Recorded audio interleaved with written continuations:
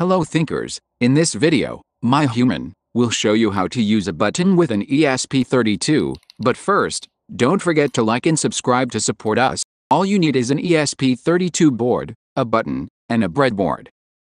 The button acts like a simple switch. When you push it, it connects two pins under the button, allowing current to flow through and triggering an action on your ESP32.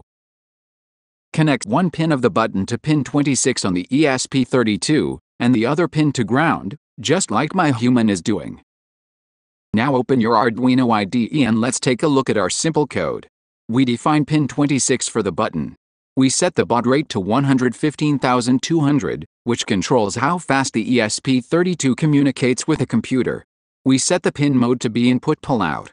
This mode saves us from needing an external resistor when the button isn't pressed. The pin reads high, and when the button is pressed, it connects to ground, so the pin reads low. In the loop, we continuously check the button state using the digital read function and print the result using the serial print function.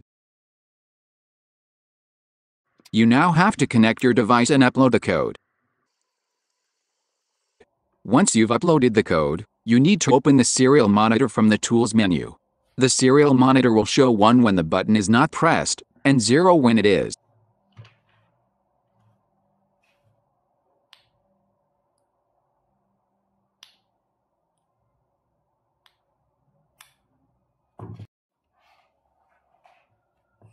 The serial plotter visually displays the data over time. When you open it from the Tools menu, it plots the button state's trajectory in real time. It's perfect for quickly debugging and analyzing data. If you found this video useful, don't forget to hit the like button and subscribe for more ESP32 tips and tutorials. And be sure to check out our other projects on the channel. Thanks for watching, and see you next time.